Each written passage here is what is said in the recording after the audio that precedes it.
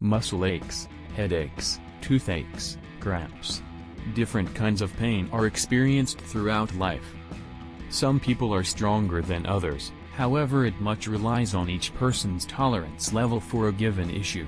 But some hurts are so severe that scarcely anyone who has experienced them will ever say, "It's foolish." We've listed 5 of them below. Like and subscribe to the channel to receive new content every day. Trigeminal neuralgia. It is a pain triggered by the trigeminal nerve, which is located inside the head and takes its name because it is composed of 3 branches, the first that innervates the region up to the eye, the second to the jaw region and the third to the mandible. The problem usually affects one side of the face and is characterized by a pain that resembles a shock with very strong intensity and short duration. Trigeminal neuralgia usually affects one or more divisions of the nerve, with the maxillary and mandibular branches being the most frequently affected. The pain can arise spontaneously or in common everyday acts, such as washing your face, brushing your teeth, talking, drinking fluids, or eating. One of the main causes is the compression of the trigeminal nerve, which, most of the time, occurs because of a blood vessel and more rarely by tumors. These pressures can damage a protective layer of the nerve, causing a kind of short circuit, which is the trigger for pain. Kidney stone. Popularly known as a kidney stone, the problem is nothing more than the formation of small crystals, usually based on calcium, cysteine, struvite or uric acid, inside the kidneys and which can, at some point, go down the ureters, bladder and urethra. The severe pain appears because of the obstruction in the urinary tract when the crystals fall into the renal pelvis and go to the ureter as it blocks the passage of urine and the kidney dilates.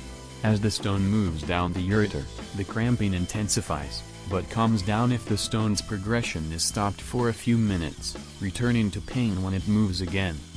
Spinal cord injury.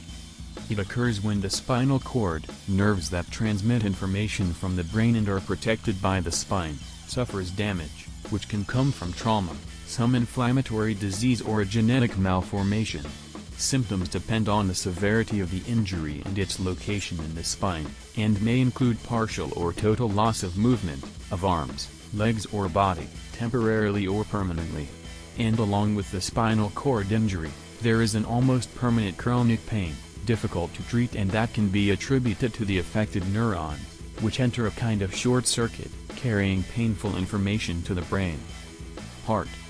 The pain of birth can be divided into 3 moments: dilation, expulsion of the baby and the placenta. The first is the longest, usually lasting from 8 to 18 hours, and is characterized by rhythmic contractions, which are initially less intense and more spaced apart. As labor progresses, they become stronger and the time between them gets shorter. Contraction is a feeling of pressure that starts in the lower back and is similar to menstrual cramps. It occurs because the musculature of the uterus is contracting so that the baby can come out. As for the expulsion of the child, the moment is painful because the baby's head is pressing on the pelvic organs. Finally, there is mild pain resulting from the delivery of the placenta. Well, have you ever felt something like that? Tell me your experience in the comments below.